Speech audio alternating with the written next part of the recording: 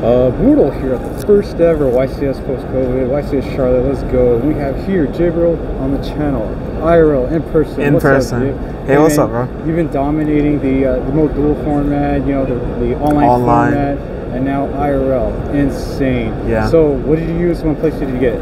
I finished 9-2 after Swiss, 21st place.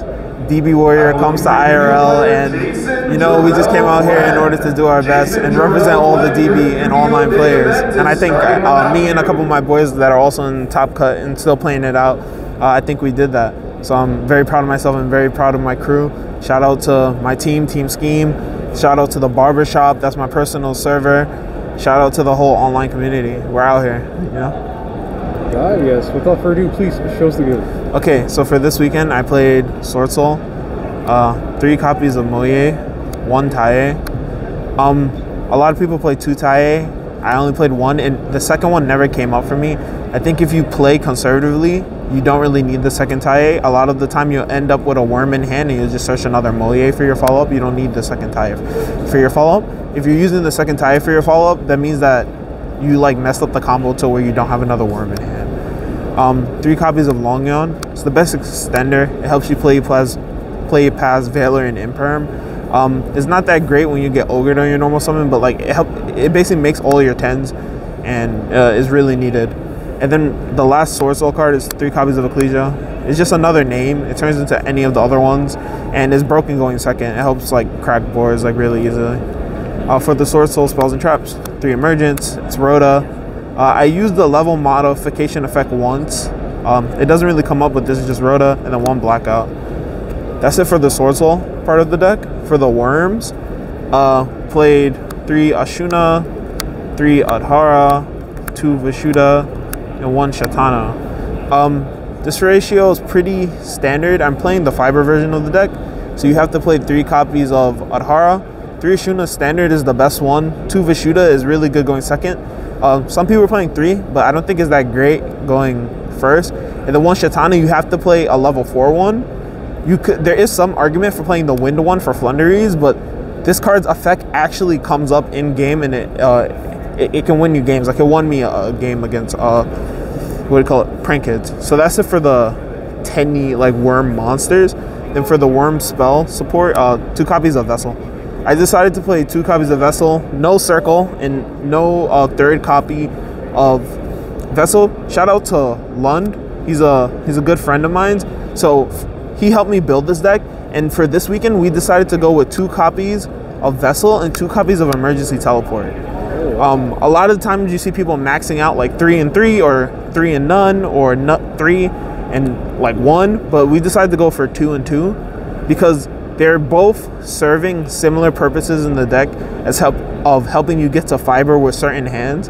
And I felt that not one wasn't necessarily better than the other, because this helps you when you get stopped on your normal summon like a Valor or Imperm, and this helps when you get Ogre. So they both have similar purposes, and I thought they were equally as good, you know? So we decided to play 2 and 2 of those. And then 1 copy of Desires. It's the God card.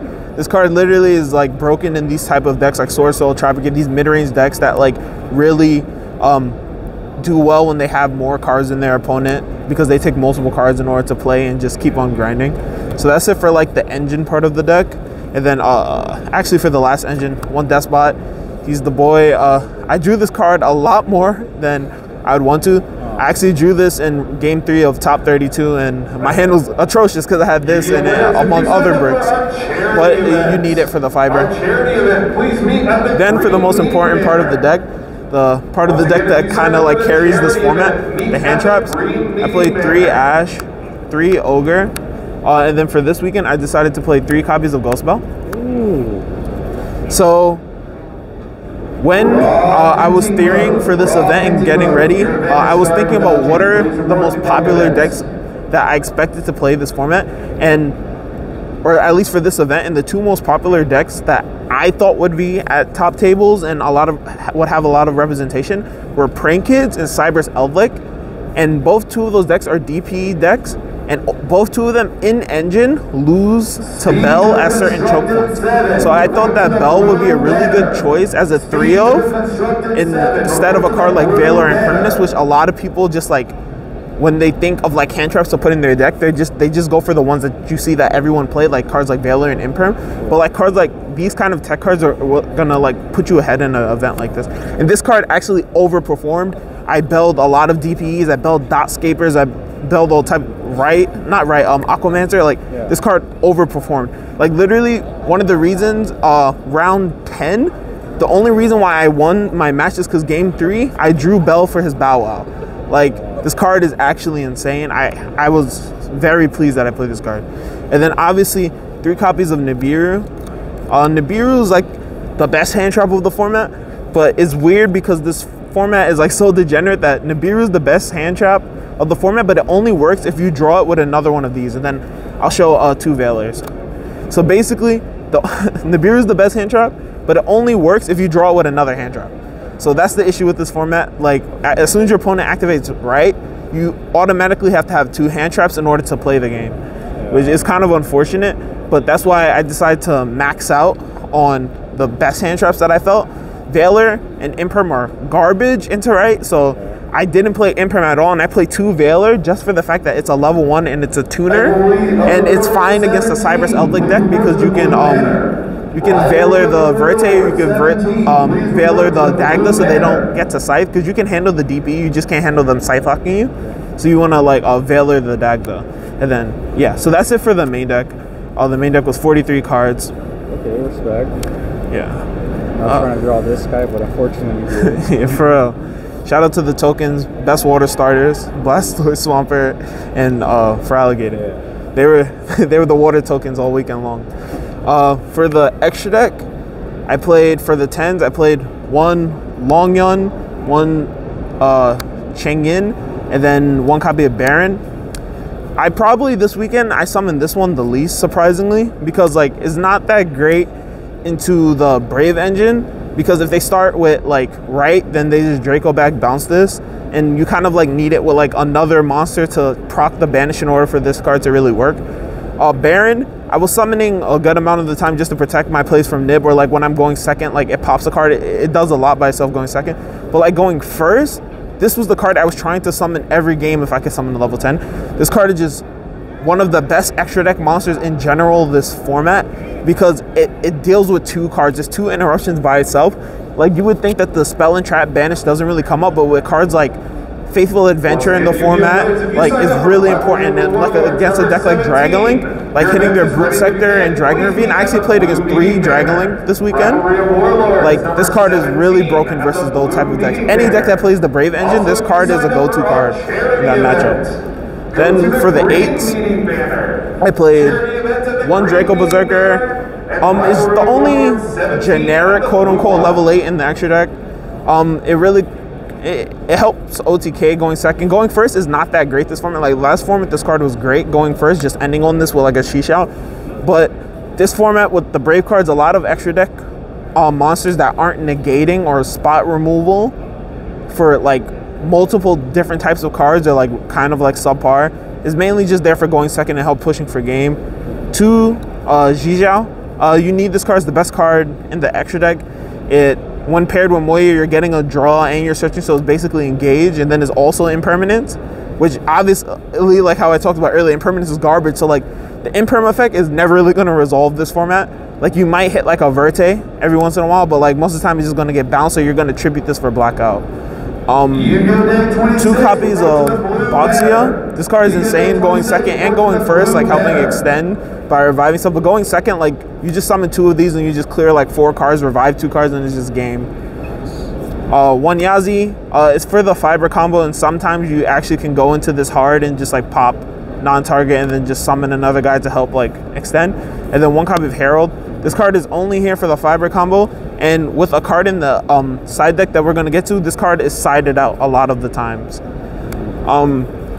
Then for the Link monsters, 2 Monk. You're playing the fiber version, so you only have room for 2 Monk. If there were 16 cards that you could play in the extra deck, I'd play a 3rd Monk first. 1 Shaman.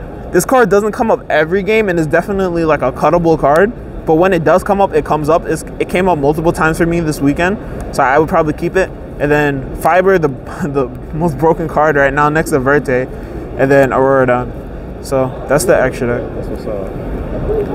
And then for the side deck, I think the side deck is like really where I was able to express like some techs, you know, like that's where it got like techy, right? And I think it really put me ahead. It caught a lot of people off guard, and it helped me like get to where I finished. First 3 copies of Cherries. Let's go. So Cherries, a lot of people know about this card at this point, this format, but people don't expect it in a deck like Swordsoul. People expect it in the Brave decks where you're already playing in your extra deck the cards that you would hit off of Cherries. But no, this card is so broken. I decided I don't care that I'm playing Swordsoul, I'm going to find a way to play this card. And I decided 1 copy of DPE and 1 copy of Meow Meow.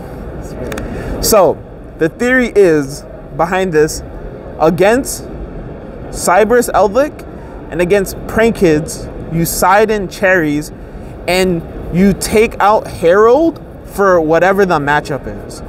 So this card is for the Fiber combo, and a lot of the times you're trying to kill your opponent on the first turn, so you're not really going to be able to resolve this. Like, even if you do go for the Fiber combo, you're not going for this, you're going straight into Yazi and keeping the token. So you side this card out, and then against Prank Kids, you side in these 3 with Meow Meow, and then against Cybers Eldritch, you side in these 3 with DPE. And against Cybers Eldritch, if you hit their DPE, they don't have a win condition. Like, it's literally just Griffin control. And I'm playing a deck that, like, surprisingly, even though it's a go first deck, goes second really well. Like, my deck can kill you on the first turn, and I can beat a Griffin. So I'm fine with that. So this was, like, broken in the side deck. Next, we have Driver 3 Gamma. It's generically good going second. You just want to see it paired with like a card like Nibiru or another hand trap and just like stop something important. It's not good enough to main deck because you don't want to play too many bricks this format. Like, the reason why I played this deck is because this deck has like generally even matchups all around, and then with tech cards and proper like technical play, you can just like win games. Like, you're gonna struggle, like it's gonna be like an actual grind game and you're gonna have to like think, but you should be able to win most games with this deck if you just play properly because of the way this deck is. And then so yeah, so that's 3 Gamma and Driver. 3 copies of Twin. I was afraid of trap decks for this event. I thought it was the first event back, and this format is kind of weird. Like, every week there's a new best deck. Like, first it was Phantom Knights, then it was base, now everybody's on Prank Kids. So like every week is a new best deck. So I expected a lot of people to just go back to decks that they're comfortable with, which, funny enough, decks like Eldritch and Flunderies, like decks that are like really easy to pilot and can just sack your opponent really hard because of like their floodgate decks. So I played 3 copies of Twin. Some of the people that I were testing with, they told me to cut this card and not play it because I wouldn't play against any back row decks. And they were right. I played against 1 Eldritch. It did win me the game against the Eldritch, but that's 1 round out of 11. And this card never came in. But I would continue to play it just in case you run into those type of decks, because you don't want to have nothing for those type of decks because you have too many cards in your main deck that are really bad. And you want to have at least be able to side in 3 Twins for like 3 copies of Nibiru against like an Eldritch deck, you know? And then for the best card in my entire side deck that won me so many matches, I'm sad that I didn't see it in top 32. 3 copies of Rivalry of Warlords. Let's go. So some people at the moment are playing Sanctum with Scythe. I was playing it for a while. A couple weeks ago, I played at a PS5 tournament that I won. I played Sanctum and Scythe, and I immediately cut it. It was terrible. It's so bad, this format. Sanctum Scythe is so bad, this format, because what's going to happen is your opponent is going to start with Rite of Armasia. They're going to summon a token. They're going to go on Resolution, Scythe them because they're going to add the Griffin next.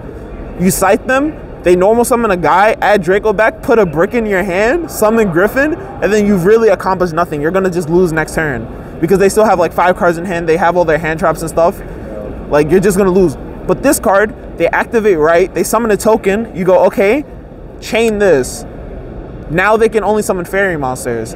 And I don't know, like the agent support isn't out yet, so no one's playing fairies right now. Yeah. And you just sit on this, and all of your monsters are worms. So not only could they not play, and it takes like 2 to 3 turns to out it, because what they have to do is they have to go Faithful, add another Aquamancer, discard it, and then summon another token next turn to add the Draco back. So it gives you like at least another turn. But on the snapback, they can't even Nibiru you. Jeez. Because Rivalry is on the board and you control a worm, so they can't attempt to put a rock monster on your board. Yeah. So you just kill them next turn.